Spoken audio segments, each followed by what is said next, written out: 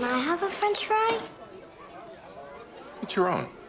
You took the last ones. What's wrong with you? I got spinal muscular atrophy. This is not contagious. Nice bear. It's a dog. House. It's not stills. Steroids helped until the patient started bleeding from the ears and mouth. It's a bear. His name is Bill. He's a dog. You win. You can have Vicodin. Words have set meanings for a reason. If you see an animal like Bill and you try to play fetch, Bill's gonna eat you because Bill's a bear.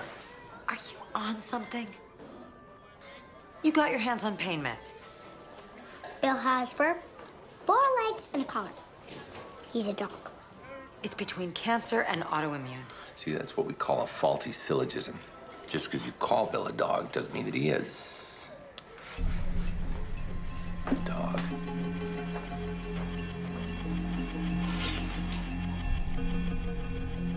We gotta x-ray our patient's leg.